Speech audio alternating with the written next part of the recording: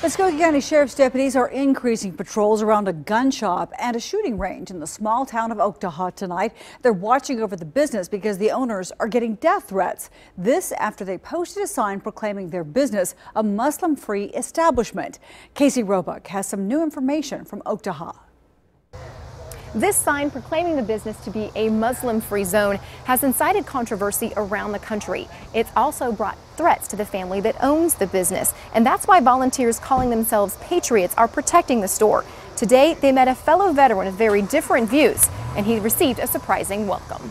Outside Save Yourself survival and tactical gear, armed patriots from around the state, even around the country, patrol the property. This after the owners received death threats after posting this sign. The patriots we spoke to asked that we not use their actual names. They say they are past military who felt compelled to protect the family who owns the business. They say for them, this isn't about religion, it's about protecting freedom of speech. If you believe that you were being stripped of your rights, we would be there right next to them.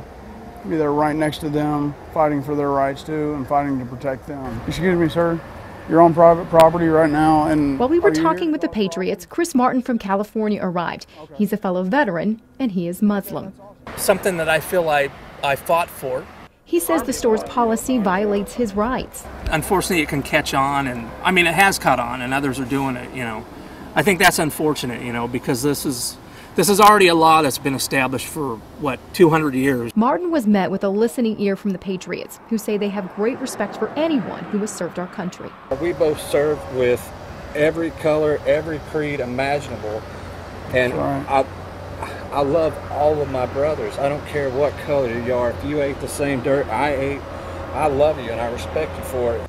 The Patriots tell me they will continue to guard this business and this family until they believe the threat is over. Reporting from Oktaha, Casey Roebuck, 2 News works for you.